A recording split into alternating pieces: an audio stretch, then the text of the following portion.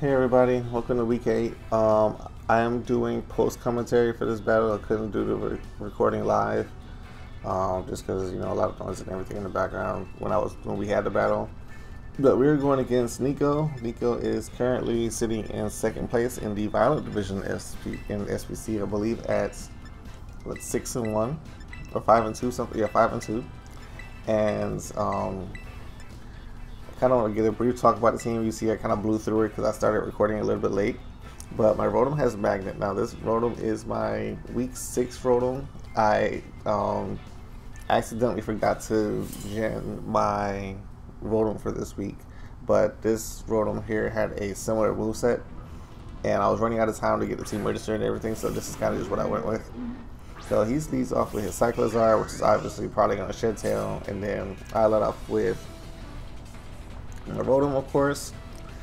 With the Magnet, we do get the Electric boosting. He doesn't have an immunity because he didn't bring his Palisade. So Volt Switch is pretty safe here regardless of what he chooses to do.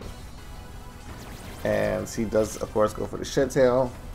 Now my hope is that Shed Tail, or my hope is that my Volt Switch is able to break the sub, regardless of what comes in. But in comes the Sylveon. I was gonna edit this video to where all the waiting cutscenes were out, but I figured that'd be a lot more work than it was worth. Just because I really don't want to spend all day on this. So I got the Volt Switch off on the incoming Sylveon sub, and thankfully the sub faded. So I was super happy about that. Coming into this part, I wasn't really sure. I don't really have a Sylveon switch in. I do have my, it's max HP, but no special defense. It's max HP, max special attack Gardevoir with the Assault Vest. So it was kind of like my Sylveon, Glaceon, maybe switching or potential switching, but I didn't make it bulky like I made it last week. So it's more for focusing on doing damage and being able to take a hit as opposed to going fast.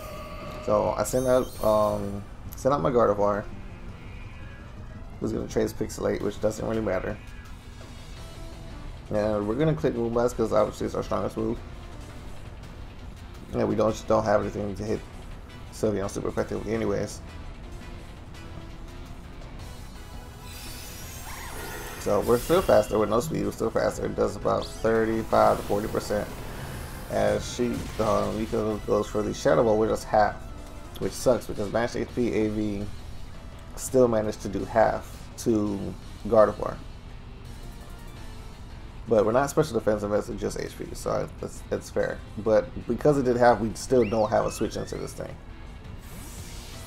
Which means everything is going to be taking massive damage. I just have to be able to put myself in a position to where I can get something to get some damage off on this thing. So he goes for another Shadow Ball. This does about half as well. And I think right here we went for the Leaf Storm, but it might have been Volt Switch. I think we just Volt Switch again. Can't remember. But at this point, my thought process was, my thought process was I don't want anything else taking a Shadow Ball. So I'm pretty sure I just Volt Switched out. Now I also knew that my issue was, okay, hey, I'm faster than his Sylveon. So even if I Volt Switch, something's going to get hit by Shadow Ball as opposed to leaving Rotom in to take the Shadow Ball and then Volt Switching out after. Which, of course, it would have died. But the only bulky thing that I have left is my Hippo. So Hippowdon comes out. This is my first time using a male Hippowdon because every week it's always been a female. So yeah, as usual, this thing just chunks half my HP away, but he is getting low. He is getting low, so that's pretty much all I was caring about right now. Was the fact that Sylveon's got 25% HP, maybe 30. So I just went for Rocks here because I knew that I could live another Shadow Ball. But I don't think Shadow Ball is his only attack. I can't remember the entire battle, turn for turn, because I believe it was 2 or 3 days ago. But yeah, he does withdraw, and out came, what came out, Gyarados? No, it wasn't Gyarados that came out. It It was Brute Bonnet, yeah. So my Hippowdon set was, I sped crept no speed Brute Bonnet so that I could get some damage off with a body press. So Hippo had like 68, I think, speed EVs, probably less than that, but 68 speed EVs, and then like, you know, max defense and the rest in HP, or most of the rest in HP, like a little bit in attack. So I went for body press. I wasn't expecting the Chopper Berry, but I guess it's to be expected with me being Terra fighting. So Chopper Berry comes out. The Hippo being asleep is so hard here because I can't really, I can't use it and I can't leave it in to take it. I can't leave it in to take hits, so I have to be really careful with how I play with Hippo pretty much for like the rest of the game. So I sent out Rotom again, I believe.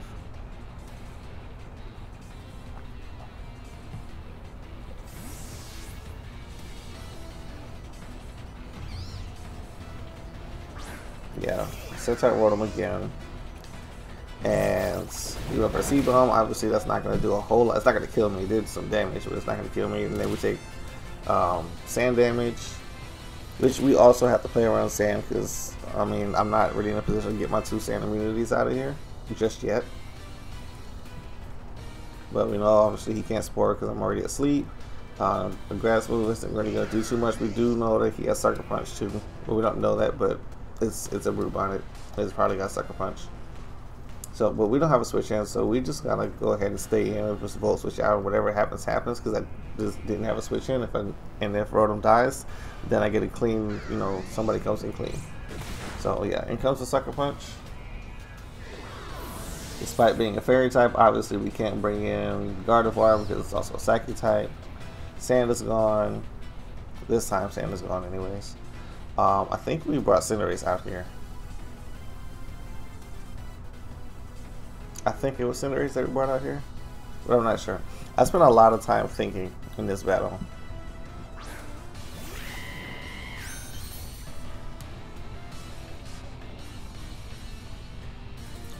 Yeah, we went for the U-turn. Just, you know, obviously it's 4 times effective, and if he does switch out, then hey, we still switch out too. So we went for Sucker Punch, and it did so much damage. That crit hurt me so much. We're dealing with it, but that crit hurt me so much. But he does die to the U-turn, which is great for us because now we don't have to deal with that thing anymore for the rest of the battle. And he's got just a little bit less defense on his team. Which the way I built my team, I was really struggling because his team was a little bit fat. I was really struggling to figure out how I was going to deal with it. So I kind of just went with like as much offense as possible, while trying to maintain some semblance of being able to take a hit in the most, what I think would be the most common areas. So, like I said, I started to shorten this up, like the communicating screens and stuff like that, you know, waiting, because that does take up time, but I just didn't feel like it. So we're just going to sit here and talk as we wait for Niko to make a move. And one of these turns, it might have been this one, but one of these was like waiting forever. Oh, no, there's the Cyclizar. Cyclizar takes rocks damage, of course, and we get regenerated, which is huge for us because we need the HP that we're probably going to get from switching back out. As we go just straight for the Moonblast because there's no reason not to click it. He could Shed Tail again, of course. He could actually attack us. As I don't remember all of this battle. I wish I did, but I don't. So he went for the Rapid Spin. Obviously, it doesn't really do too much because it's Rapid Spin. But he gets his rocks away, and with Hippo Sleep, I can't really get them back up. But spins away rocks as a sacrifice. And that's fine. That's fair. You would expect, you know, things like that.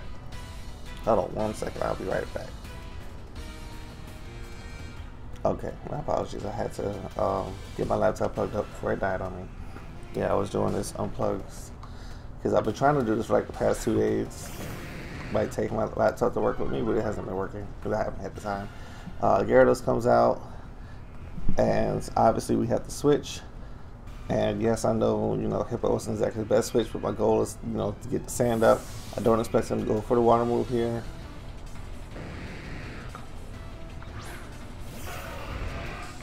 As we go for Hippo, we get the sand up. Our whole goal is chip damage. And I was aware that, in prep, I was thinking about putting safety goggles on one of my Pokemon, but it never ended up actually working out that way. So there's no safety goggles on my team, and I was really hoping there's none on his team too. So he went for his Terra Flying to get rid of that 4 times weakness to electric, which is good on his part because, he would die. So he's going to take rock damage. I'm going to get some health back from leftovers. Obviously, I know he dies from a waterfall here, or should die from a waterfall here, which I fully expected. I was fully ready for this thing to die, but it didn't actually. It lived. And what amazed me about the fact that Hippo lived a waterfall was the fact that, yes, I'm max defense, but I'm not max HP. So it makes me wonder if that Gyarados was his Cinderace counter was a little bit focused more on the bulky side as opposed to doing damage. But with Hippo being alive, that means I can use it later. I can't remember what I did here. I want to say I switched out. I know I switched out because I have low health. But I don't know what I switched out into. It looks like I'm going back into Gardevoir, because I know I need the Cinderace alive, at least for the time being. So Fat Gum comes back. Gravity goes back out. And we really kind of sent Gardevoir out here as just a sacrifice. Because we traced the Intimidate, which is great for us because now he's at -1. He already wasn't, strong enough to take out the Hippo. But -1 Waterfall won't take out this thing. It will on 2 hits. But I'll take the Gardevoir death, and I just went for Thunderbolt because it's still super effective. Moonblast probably still does a decent amount more, maybe, but Thunderbolt I feel like was always just the best play. We weren't gonna get it off anyways. So Gardevoir goes down, Gyarados gets a kill. Sand is up, so I take this as my opportunity to bring out. Who did I bring out for this? I know if you happen to read the match score results, you know that Cinderace died to sand damage, so it has to be coming soon because there's not that many turns of sand left. But I went for this thing because at the time I forgot that he wasn't an electric type anymore, or that he wasn't a water type anymore. He's just flying, so I went for the Thunder Fang, which I really shouldn't have done, but he switched out anyways, which was great great for us. And he sends out Leo, which is the Sylveon. Sylveon's gonna come out, eat this Thunder Fang, and die. It was a crit, but I'm not sure that the crit mattered too much. It might have though. Either way, that crit worked in our favor. We're very happy about that. Houndstone gets his first kill of the day. And I'm really glad that I decided to use Houndstone in this draft because I wasn't sure how well I was going to be able to do with it. I'm not really great with using sand teams. And obviously, the premier sand choice is Tyranitar, but I've always liked Hippo more. Less weaknesses and all that. And less common weaknesses outside of, the water. Here comes Annihilate. Obviously, we don't want to deal with an Annihilate, and I believe the sand is on now, so this is where things start to get scary. Fat Gum comes out, and this right here, this thing can use Substitute. So obviously Substitute is a problem because we don't really have the safest way to just hit this thing. And me switching gives him the free sub, which means I could have basically clicked Last Respects and probably killed this thing, after the sand damage. But that's fine. He does Drain Punch, Hippo goes down, which means I'm not getting sand back up. So if I'm gonna do anything, it kind of has to be now. And I know I can't send the Ghost type out because it's probably gonna die. to like Rage Fist or something. So we got Cinder. I believe we went back and forth with Cinderace for like 2 turns. I didn't want to U-turn here because obviously it's not very effective. And then Electro Ball is, you know, it might not break sub. Electro Ball obviously was for Gyarados in case he didn't tear the Gyarados. So we just went for Fireball because, you know, damage. Court change was, of course, if he had hazards up, because my team doesn't really handle hazards very well.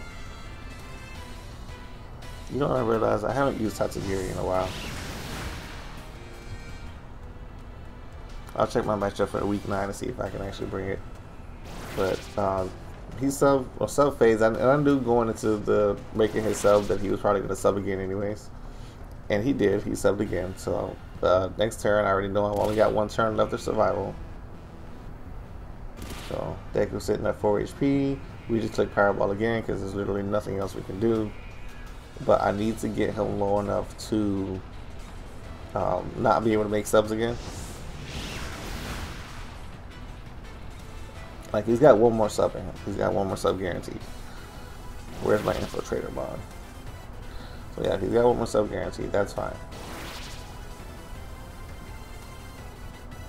But Sand is out. I still take sand damage. He still takes sand damage, which makes it harder for him to try and get another sub up. So knowing I only have, what, 2 Pokemon left, and I think he had 3 or 4 at this point, I'm going to go for Gardevoir, because I know, not Gardevoir, Garchomp, because I know Garchomp can do, you know, some work. Okay, so no, yeah, he's got 3 Pokemon left. So I went for sub myself. I probably should have just attacked it, but I went for sub just to kind of see what he would do. I wasn't sure if he was going to bulk up. I wasn't sure if he was going to, you know, shower, if he's going to go for damage, or, you know, what his goal was. So I just went straight for sub, and the sub was mainly for like spikes, to see if I can get some more hazards up in case Hippo went down early. The Hippo pretty much did everything I needed it to do. Basically, what I just did here was waste a turn of sand. He got a lot of health back, which makes me wonder if that's like big root. But yeah, the sand is gone now. Obviously, no fun. That means I just have to attack, because I can't just let him keep getting health back. I can't let him keep, you know, clicking sub. So here's expecting the Drain Punch, and yes, I was Sandvale. Drain Punch, of course, that's a kill. We're not bulky, by the way. We're max speed, max attack. We just went for sub and spikes just to get it off kind of quickly. Sell spikes with citrus. And then he dies to Earthquake here, so we're not stressing it. I did also contemplate the fact that he might go into Gyarados here, but Earthquake is still always the safest play because we still outspeed Gyarados. And of course, oh, and he's got Glaceon on the back, and we haven't even seen it yet. So we know Glaceon is going to be an issue because, I mean, how do we beat it? Like, we have to hit this thing really, really hard. Or just hit it super effectively. And I was going to say, this is probably like the hardest part because it's 2-on-2. I've got a pretty decent health. Garchomp, full health, Poundstone, and then he's got this thing and then Gyarados, which is somewhere around half, I think. So I was going to Terra and just click Rock Slide, but I wasn't sure. I figured I might actually need to keep the Terra with Houndstone. And this is probably the longest it took me the entire battle to like make it an actual decision, because I wasn't sure how to play this. Does he just freeze dry me right now? Like what his plan was, I had no idea. But I know he's bulky, so I'll just go for Rock Slide. Hopefully, you know, I get a crit or it just does a lot of damage or something. And then the move timer comes up, of course. Again, I was going to Terra, but I decided not to. Running out of time. Click Rock Slide. Maybe get a flinch, maybe get a crit, maybe it just does a lot of damage. It does not do as much as I would have liked it to. And he went for the Snowscape, and I was like, okay, I am screwed because now I can't kill Glaceon. And Glaceon with Ice Body, and then it's about to reveal leftovers too. So this thing just took my Rock Slide, got like 15% of his health back, and I kind of just kept waiting, kept going for Rock Slide because I wasn't sure if Earthquake would do more damage. And then this is what kind of angered me. And I'm like, oh great, now I have to deal with Wish 2 weeks in a row, and I'm gonna lose to Wish 2 weeks in a row. So my hope and prayers was that it does not have protect, because if it was wish protect, I was gonna lose my mind. But I knew if he was if he switched out into Gyarados, that it was probably gonna die before it ever saw that wish. So still no flinches, and Garchomp finally dies to the freeze dry. Glaceon gets his wish, and pretty much we're down to Houndstone versus the world again. It seems like every other week I'm relying on Houndstone to carry me through a game, which I guess that's what it's here for. But with the snow being up, raising the defense of Glaceon, plus the fact that it's Ice Body and Leftovers, it's just bulky in general. We're gonna have to just see how much Last Respects does, and I feel like without the Snowscape, Last Respects just straight up kills. It's just, I think Last Respects just one shots if the snow isn't up. Last Respects I think one shots, but because the snow is up, it definitely doesn't. And he's got 2 more turns of snow. I don't know if this Glaceon has Shadow Ball. I know it's got Wish. I know it's got Freeze Dry, and I know it's got some other third move and Snowscape. I don't think I saw a 4th move on it, unless I just forgot.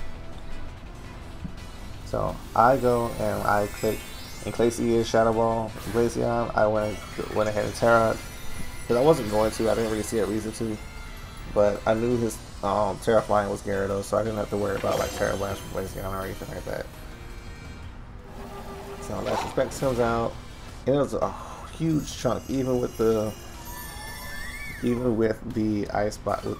ice boost from the snow. And this is definitely more than enough to hit KO. But this is where things get tricky. Oh, by the way, Niko is the first person to take me over 20 minutes in battle. So even though we have the 60-minute timer now, I haven't had to use it. Or I haven't had to use more than 20 minutes. And I've never actually gone to timer. But he switches out here, he goes into his Gyarados, which I thought the Gyarados was at less health, but it's at a lot of health. He'll go for Last Respects again. Almost takes him out. Almost takes him out even at -1. And you have to understand how this hurt my feelings, especially after that wish. Without that -1, that thing dies. Obviously, I think was this the turn that we went for Thunder Fang? I think this is the turn that we went for Thunder Fang. I don't know why I kept trying to go for Thunder Fang. Or did we just, oh no, we just clicked Last Respects. I think at some point I realized Last Respects just kind of wins the game. Because, oh no. Okay, well. But he switched out again, and then when he switched out, I was like, oh, I know what you're doing. He's going for he's dropped my attack so that Last Respects does less. So I went for the Thunder Fang. Obviously, it doesn't really do much. He does get the parry though. Not that it really mattered at this point, because I was just clicking Last Respects next turn anyways.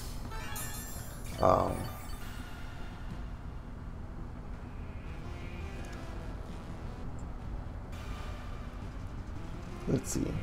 Yeah, I just went for Last Respects because I knew at that point I kind of win. He can't wish because even if he was faster than me, he's not faster now. So Last Respects kills at -1, and then I knew at -2. I wasn't sure at -2 if Last Respects still killed the Gyarados, but I gave it a shot. I didn't really have, many other options. Of course, he can't wish anymore. And I'm at full health, but Terra Blast I'm pretty sure kills me. So that's all we can do. Last Respects. Oh, and I honestly thought Gyarados would have been faster than me, but it wasn't. Last Respects does in fact get the kill, and that is game. And we take down Lileepool FC. I think this is our first time battling Niko on a console. If not, the last time would have been like TPL Season 3. But good game to Niko. That was an extremely close battle. It went literally down to the wire because I feel like Terra Blast probably killed Houndstone. But we'll see you guys next week, week 9, the final week. I'm a little bit nervous because this win doesn't necessarily guarantee me a playoff spot, but it gives me a good shot. I still have a good shot. Like I'm still sitting in the playoff race right now, but I'm worried that me in week 9 is going to be a little bit more difficult than we would like. But hey, you know, again, good game, Niko. Niko's pretty much locked for playoffs even with this loss, because he had 5 wins or 6 wins early. 5 wins. He had 5 wins like really early. But yeah, we'll see you next week as we take on the next and final team with our playoffs.